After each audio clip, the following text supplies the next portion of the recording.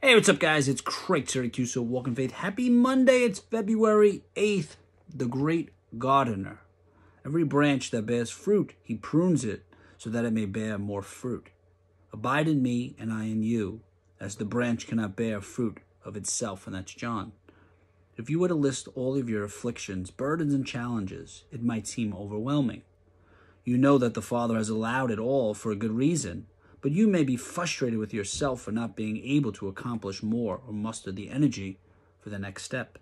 Do not despair. The difficulties are not evidence of his displeasure, but of your wonderful potential he sees in you. Your Savior, Protector, and Provider is also your great gardener, and he knows exactly how to help you flourish.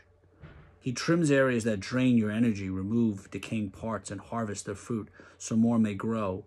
It's all for good, even if it's painful for a season. So how do you take your next step today? By abiding in him and allowing his ability, energy, inspiration, and power to flow through you in every way and time. He is the vine, you are the branch. Let him do the sustaining. Lord, I trust you as my great gardener. Thank you for helping me grow. Help me to bear good fruit in you. Amen. In his presence, abide. So it's similar to when we talk about doing inventory in your life, right? You need to cut things away. And I think especially during this season, which has been a lot longer than we thought, we've all, in a sense, have did an inventory. There's a lot of things that we idled, that we worshiped, that we thought we needed in our life, that was so important that we needed to cut out. Whether we wanted to or not, they were sort of eliminated from our lives. And as we continue to move into this season that doesn't seem to end, more and more things are being removed, or being cut away, or sort of being eliminated because of personal inventory that we should all do on our life, especially as Lent approaches. Next week is Ash Wednesday. This is the time we need to give things up.